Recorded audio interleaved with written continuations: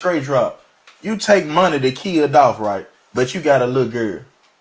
Yeah. Now you putting this shit on your little girl. Your little girl, you know what I'm saying? She's, you know, really, as the father, the person, the child received the karma from what her daddy doing. You know what I'm saying? What the bloodline doing. Yeah. I don't want my son to receive no bad karma from me, for me killing nobody. And now I'm in jail talking to my daughter on the phone. Somebody else taking care of her. She don't even know what's next for her. Like, she working a job, but she fucked up out here. Like, come on, bro. Like, straight drop. Whoa. No, I'm joking. Shout out Grove Hero, man.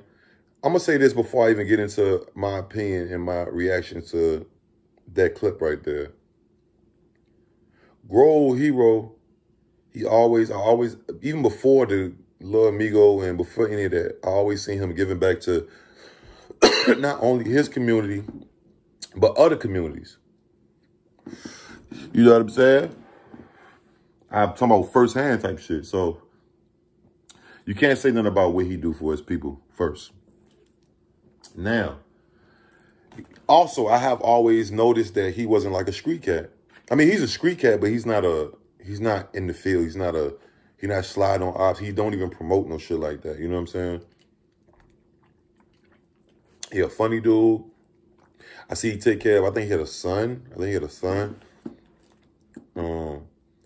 I ain't never heard, so the first thing he's gonna say is Grove Hero snitching. Grove Hero snitching. You see the title, right? I had to get y'all in here.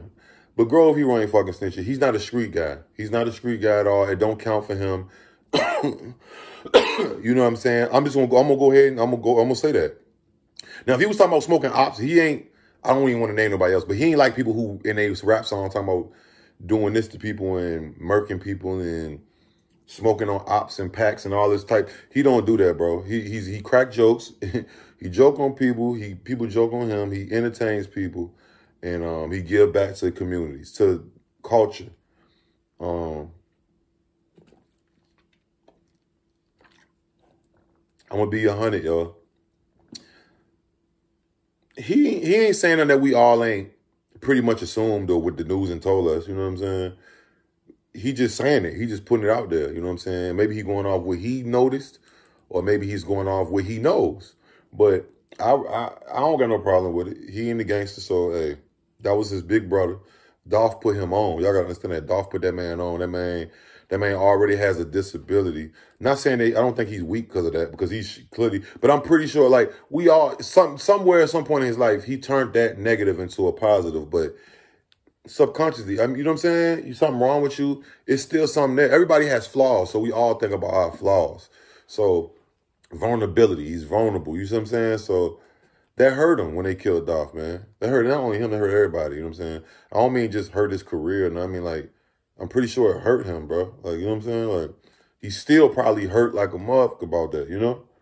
But, R.I.P. Dolph, bro. We got to see how this case gonna play out, man. He ain't tell us that we ain't know, nothing we ain't know or assume for pretty much for